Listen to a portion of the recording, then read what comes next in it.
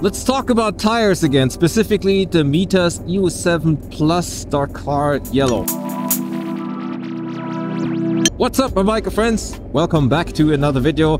Time for another tire talk, this time about the Mitas E-07 Plus Dakar Yellow version.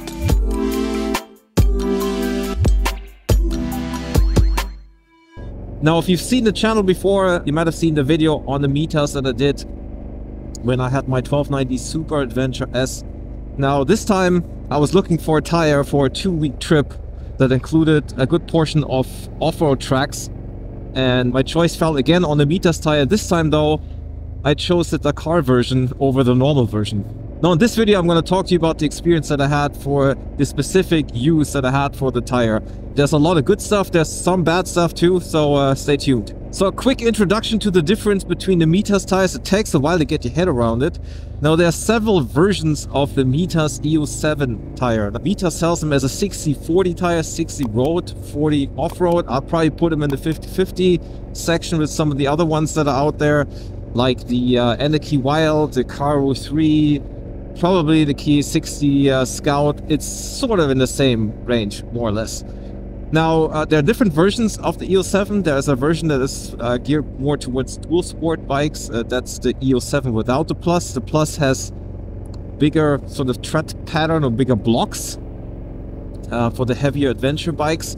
And then there's a distinction between the non-Dakar and the Dakar version. Now, the Dakar version comes with an even stiffer carcass and a harder rubber compound. There's two things why that makes sense. It's more puncture resistance and hopefully a longer lasting tread. Now, the puncture resistance are very important when we get to that later in the video, because we had quite an incident when it comes to the importance of puncture resistance, so stay tuned for that.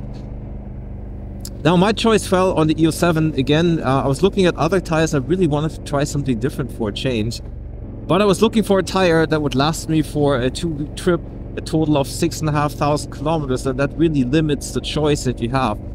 Now, the first week we were riding the ACT Italy. That's 5 days of off-road, on-road riding, a good portion of off-road riding. So that's why I was looking for a tire that could do that too. But there's still a lot of road riding. Just for me, getting down south to Italy for once on the Autobahn, but also in between the off-road tracks, there's a lot of tracks on road. And then I was planning to ride some of the on-road tracks in Sardinia and now Corsica, where I am right now. So I needed a tire that could do both. And of course, it's always a compromise. You're not going to get the best of two worlds necessarily combined into a single tire, but you will get a good compromise. Now, some of the other tires are mentioned, the Karo 3 or 4 now, but the newest version that's out there, the Dakar Wild and the K60 Ranger would have been nice. They're set to not last longer than 4,000, 5,000 kilometers. So they're basically out of the range for me, because I needed something that goes at least 6,000, 7,000 kilometers. Because the last thing I want to do is change a tire while I'm on tour. It's not the end of the world, but it just takes extra organization and it just costs time. So if I can just mount a tire, and I have no problem mounting a fresh set of tires before I go on tour, but then I just don't want to deal with it while I'm on tour. So that's why I'm going back to the Mitas, because I've had the experience that it would last that long, the normal non-Dakar version. So I could be sure that I don't have to deal with tire changes.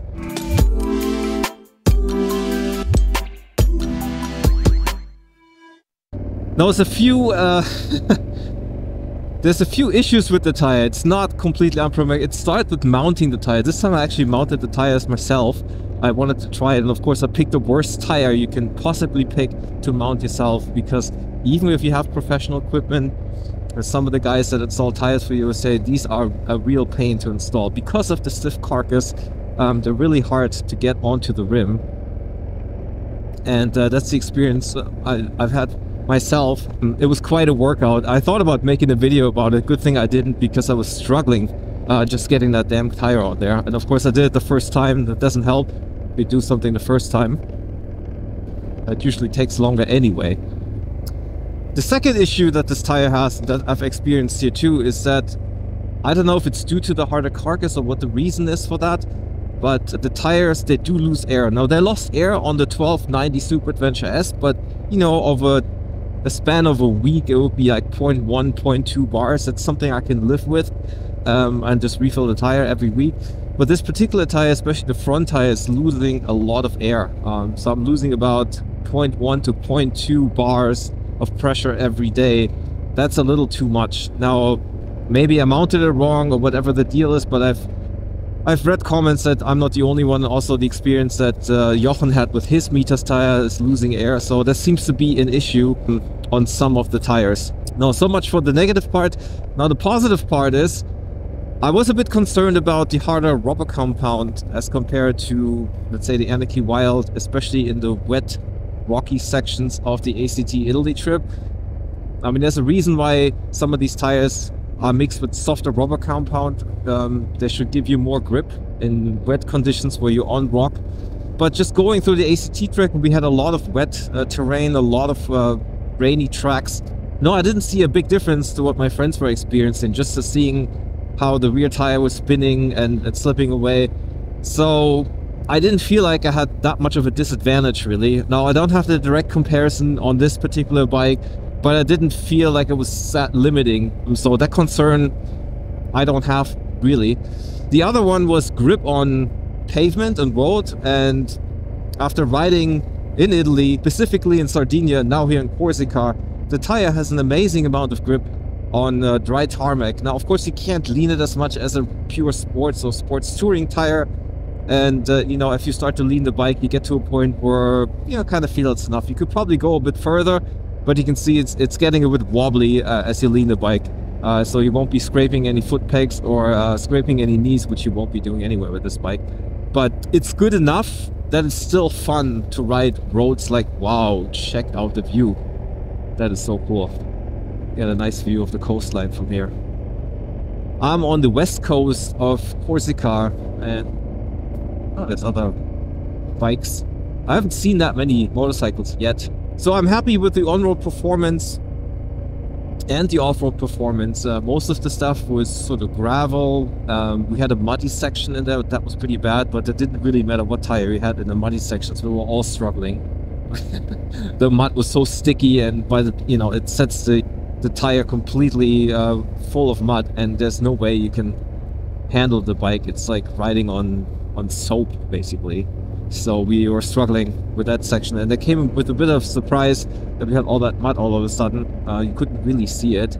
I just took a turn and all of a sudden there it was. So anyway, that kind of stuff, none of these tires performed. And that's fine. So down to the longevity part, I'm close to 4,000 kilometers on this tire now. It still looks pretty good. I checked it this morning. Also, a quick update on the tires. This is what they look like at 3,700 kilometers. You can see there's been a lot of cornering in Sardinia and Corsica. It really does show after a while. Also, braking hard into the turns will wear this tire, but it still looks good. It still looks like it's going to get me home, and for most of the trip the off-road sections are done. There's a little bit of that today, and then that's it. Have a quick look at the rear tire. So that's the rear tire after 3,700 kilometers. So you can see there's definitely wear on the sides as well, but also in the middle.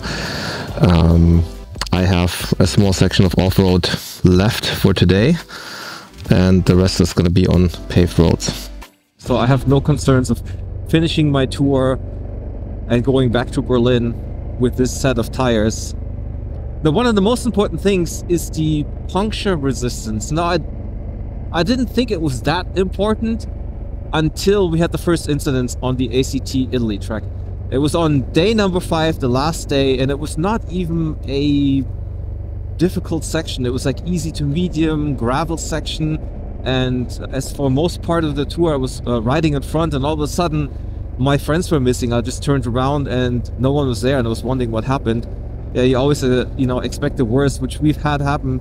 We had someone crash and basically drop out of the tour on day 1, so of course you get concerned really quickly what happened. So I turned around, went back, and it turned out that there was a piece of rock that got stuck and punctured Jochen's rear tire. So he was running the Michelin Dakar Wild tire, and that piece of rock was like a triangular shaped piece of rock, looked like a shark shark tooth, you know, one of these ancient shark teeth.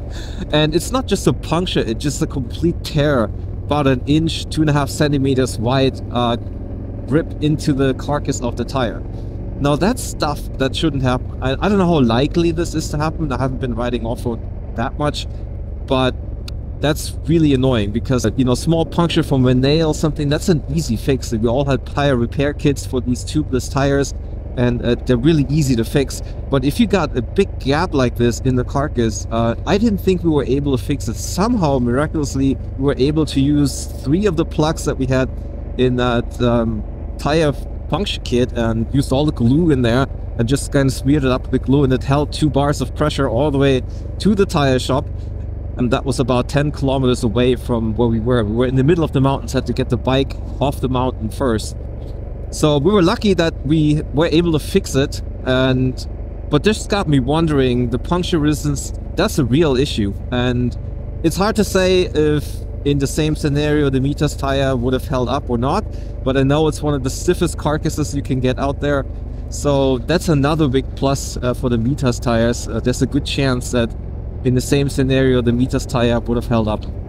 So it's hard to say. It's a bit of an insurance policy. So for the downside of the difficulty of mounting it, if you have it done by a professional, it's not really one of your concerns. Obviously you can mount the tire. The air pressure loss, that's a bit of a pain, really. So in conclusion, I'm really happy with the tire choice for a 16-day trip, so just over 2 weeks and about 6,500 kilometers. This tire held up good so far, and it looks like it's gonna get me home. The puncture resistance is great. The riding performance I'm quite happy with, so even with the harder rubber compound, it worked well off-road, well enough for me, even for the tracks we were going. And it was fine on paved tracks as well. It's still a lot of fun to ride. It strikes a good compromise between the performance of off-road, on-road, and longevity of a tire. I liked it so much that I just ordered a new set of tires. When I'm bringing the bike home, it goes to service. It needs the 15,000 kilometer service, and I already emailed the guys to order a new set of tires for this bike until I have better options. I want to try different tire options sometime down the road, but it has to be a shorter trip so that I don't run out of tire during the trip. Anyway, guys, if you liked the video, give me a thumbs up. Comments, questions, put them in the comment section, guys. Thank you so much for watching. I'll see you in the next video. Until then, ride safe, stay awesome.